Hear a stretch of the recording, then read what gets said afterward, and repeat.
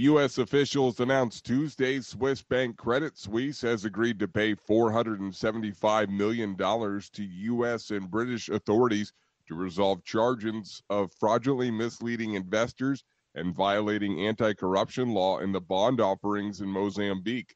The country's so-called hidden debt scandal stemmed from loans in 2013 and 2014 to three public companies to finance a tuna fishing project, debt the government masked from the nation's parliament. When details finally surfaced in 2016, donors such as the International Monetary Fund cut off financial aid, and the southern African country was plunged into a financial crisis as it defaulted on debt payments and the currency collapsed. U.S. officials say bankers from the Zurich-based company, quote, falsely represented to investors that proceeds from the loans would go exclusively to develop Mozambique's tuna fishing industry and generate revenues to pay debt payments. In fact, bankers received at least $50 million in kickbacks, part of at least $200 million in total kickbacks to players in the scandal that included Mozambican government officials, according to Tuesday's announcement. Nigerian authorities said on Tuesday helicopter gunships killed more than 4 dozen bandits during an operation in the rest of Northwest. Heavily armed gangs known locally as bandits have terrorized northwest and central Nigeria for years, raiding and looting villages, but the attacks have become even more violent in recent months. A regional security officer said in a statement, quote, in an inspiring success for the security forces, over 50 bandits have been neutralized during combined ground and air assault. The European Union's executive said on Tuesday Turkey's bid to join the bloc has come to a standstill amid serious democratic shortfalls in its most critical annual report since membership talks began 16 years ago. The European Commission says President Tayyip Erdogan's government has overseen a continued erosion of democracy and the rule of law and ignored the EU's recommendations last year. The report also suggests for the first time that Turkey is no longer serious about delivering on EU-backed reforms, even though Erdogan recommitted in April to the goal of full EU membership as both sides try to improve strained relations. There was no immediate response to the report. In the past, Turkey has said European Union criticism of its record is unfair and disproportionate. A NATO ally, Turkey has been negotiating its EU membership since 2005. The Deputy U.S. Treasury Secretary on Tuesday said he sees no situation where the Taliban, who regained power in Afghanistan in August, would be allowed access to Afghan central bank reserves, which are largely held in the United States. The Taliban have called for the U.S. to lift a block on more than $9 billion of Afghan central bank reserves held outside the country as the government struggles to contain a deepening economic crisis. He said, quote, we believe that it's essential that we maintain our sanctions against the Taliban, but at the same time find ways for legitimate humanitarian assistance to get to the Afghan people. That's exactly what we're doing. The Taliban took power back in Afghanistan in August after the U.S. pulled out its troops, almost 20 years after the Islamists were ousted by American-led forces following the September 11, 2001 attacks on the United States. Romania on Tuesday hit daily records in both coronavirus infections and deaths as the country grapples with a virus surge amid alarmingly low vaccination uptake. Romania confirmed a record high of nearly 19,000 new COVID-19 infections and 574 deaths in one day. It's the first time the European Union nation of 19 million surpassed 500 deaths in a single day. Romania has the second lowest vaccination rate in the EU behind Bulgaria. Just 34% of adults are fully inoculated against COVID-19 compared to the bloc average of 74%. That's stretching the country's ailing healthcare system to maximum capacity. Romania's president called the situation, quote, a national drama of terrible proportions and urged Romanians to get vaccinated.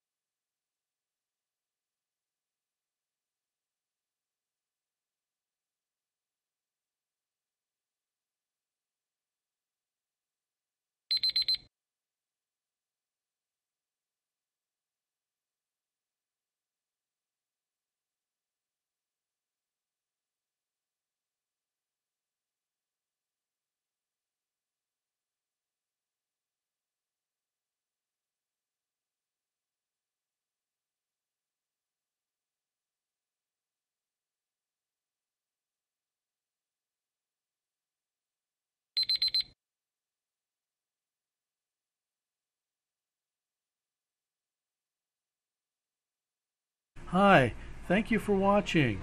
I hope the videos are useful for you. Please subscribe to my channel using the button below.